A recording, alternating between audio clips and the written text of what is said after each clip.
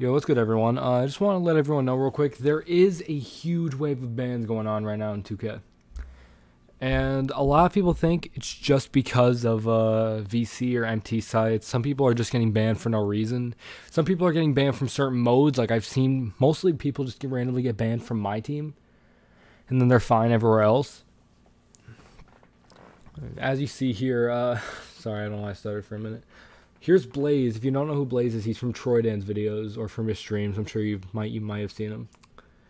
Ryan TSG, you've seen him on my channel before. You've probably seen his streams if you watch my videos. Shiro, hold up. So Shiro did get banned, and there is a video. There was a link. Hold up.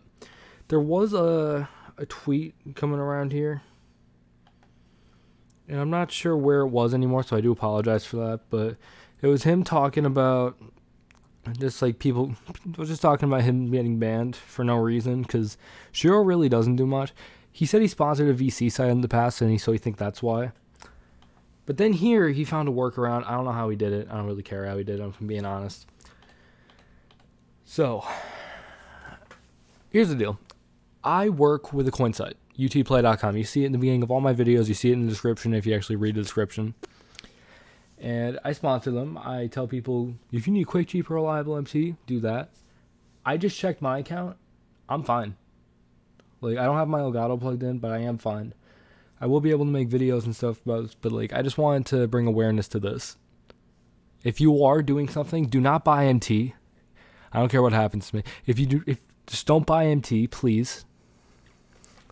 Not even for me, bro, for you. Don't just be on your best behavior with this company because you have no clue what's going to happen. Neither do I.